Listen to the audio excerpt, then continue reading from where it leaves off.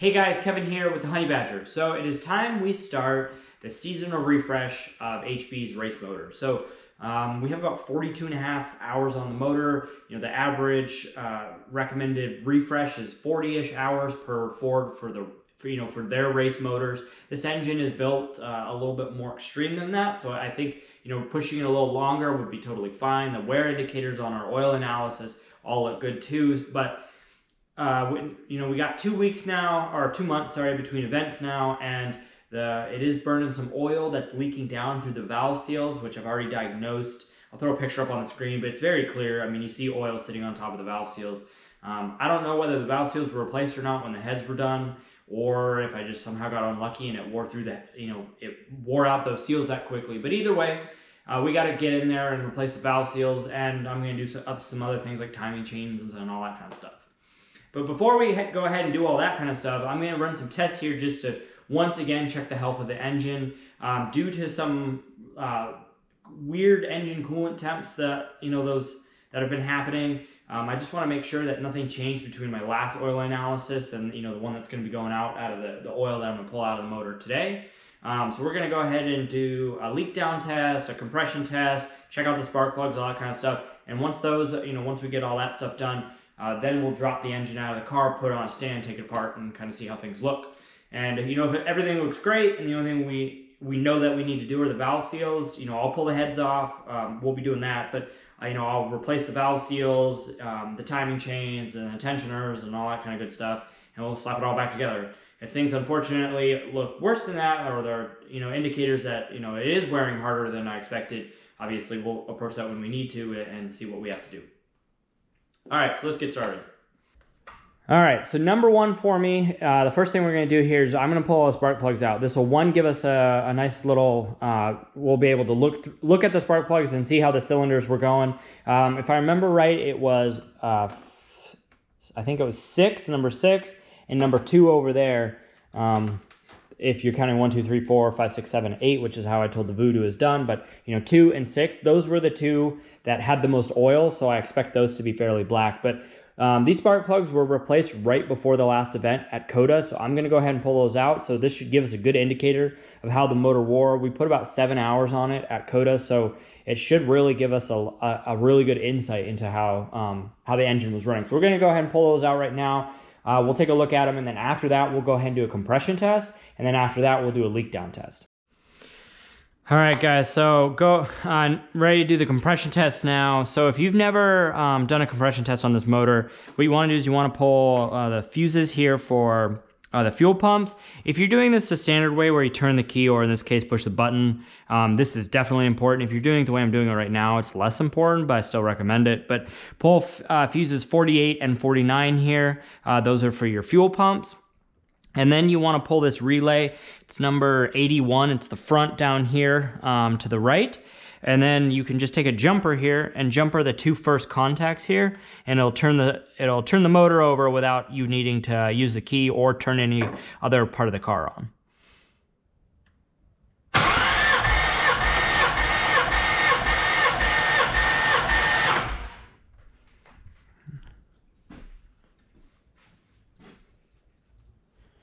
All right, so it looks like we're just below 270 on that one.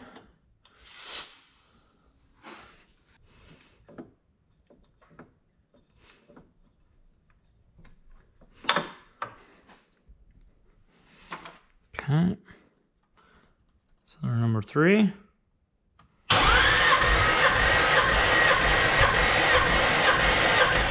Right around that 240.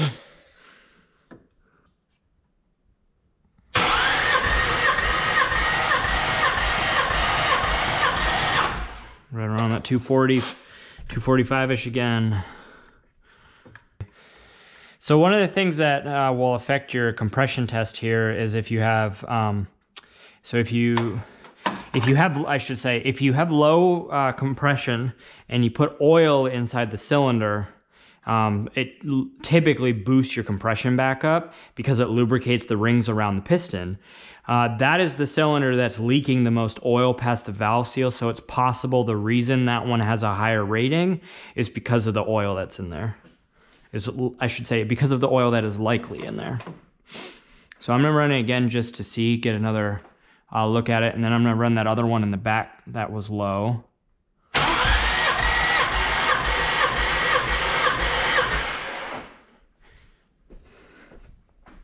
Yeah, see, it's still running high. It's, you know, it's 270. It's quite a bit higher than the other ones. Let's see, let's run this back. Number 8 again. Number 8 being the lowest is not the best, considering this is cylinder number 8 is usually the one that gets the hottest and goes through the most abuse.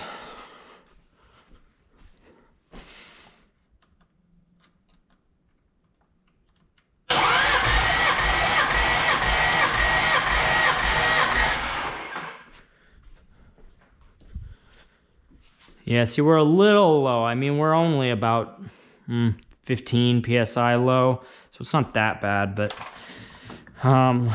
let's throw some oil in one of these 240 cylinders and see if it pops right back up.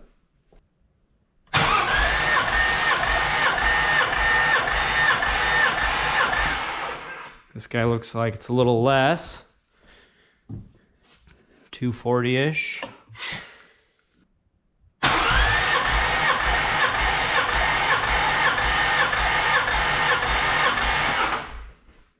All right, 220, definitely not ideal. All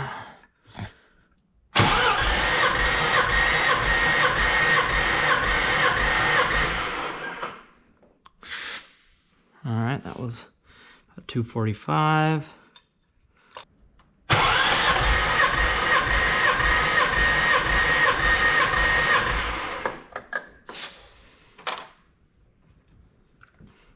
About 245 again. All right, so I just put about a teaspoon of oil into cylinder number 1 here, and we're gonna run the test again and see if it bumps the pressure up to where the one that leaks a lot of oil is sitting at.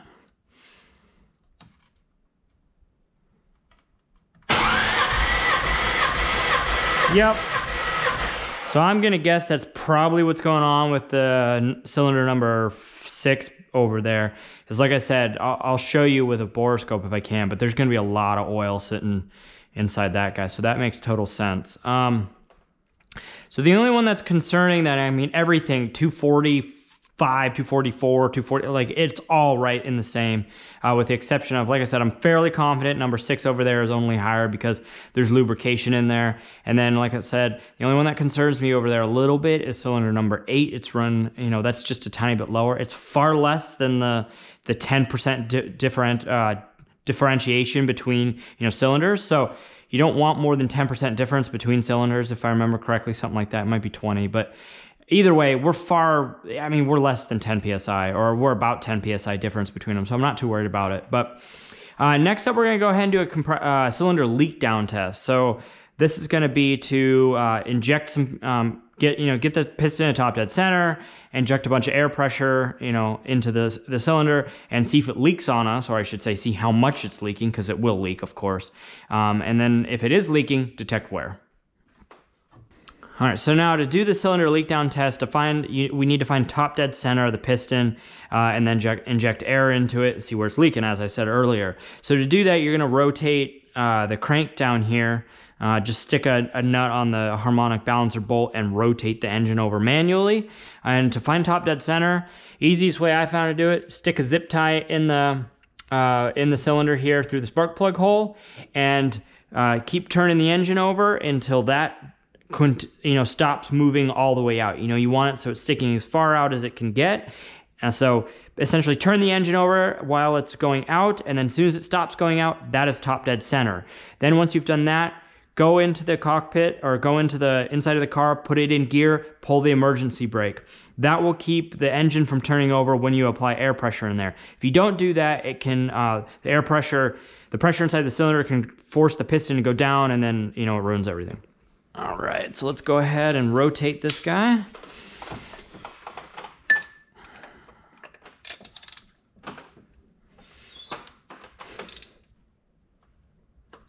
Well, looks like we might already be there. Nope, okay. Oh, I got about half of that turn. Oh, yep, okay, so about half of that previous turn didn't move it any further, so I've actually probably turned it too far, so I'm going to undo it. Undo that part I did before. Okay, there we go. That should be top dead center. So, go inside, put it in gear.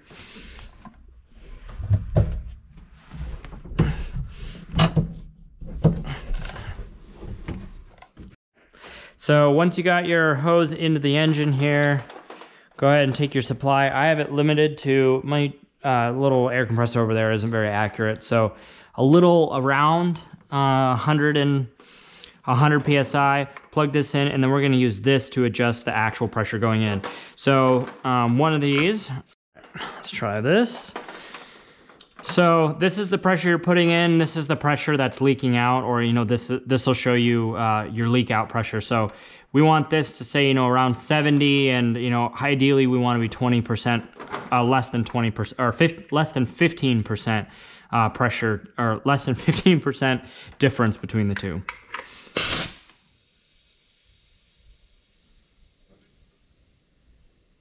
So that's phenomenal. I mean, we're looking at 70 and 65.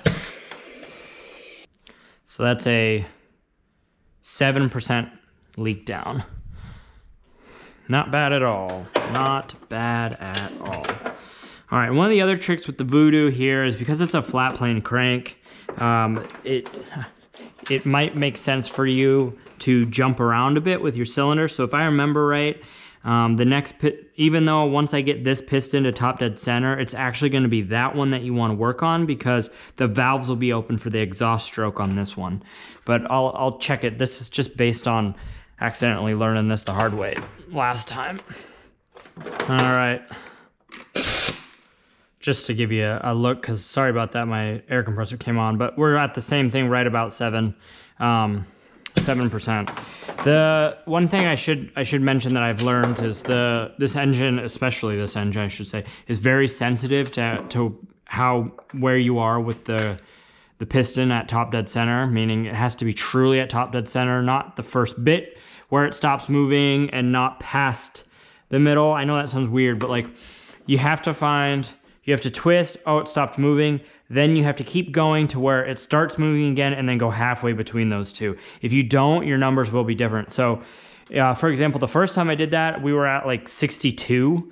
So I went and moved it and double checked again. We got right back up to 65, 66. So really important for you to do. All right, here we go. Cylinder number 3. Look at that, right on the same. Okay, looking good. All right, so I'm gonna go ahead and speed this up so we don't have to go one by one here, because we got 8, so it takes a while. So I'm gonna go ahead and speed this up, and I'll recap after I'm done. All right, so as you saw, we had some interesting results.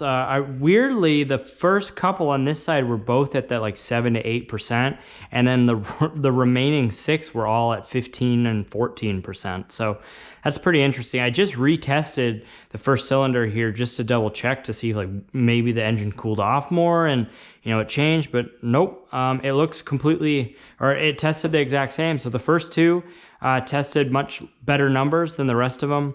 15% isn't great. It's not end of the world though. I was directed to send the short block back in when we get to 15%. So, sorry, when we get to 25% leak down test. So, the goal with the car is to put it, fix it for this winter, and then have a lot of fun in the spring and early summer, and then go down again in the middle of the summer when it gets really, really hot. And that's when I plan to cage the car. And if the motor is good and in shape and not giving us issues until then, I'll be happy, because at that point in time I probably will pull it out and send it off to NPR Racing and have them go through it again and kind of check things out. But I would love to be able to just fix those valve seals, throw some timing chains in just for good insurance, and then keep running it until then without issue. And maybe longer, depending on what happens next year. Maybe I won't be on track as much, but hopefully that's not the case. But you never know.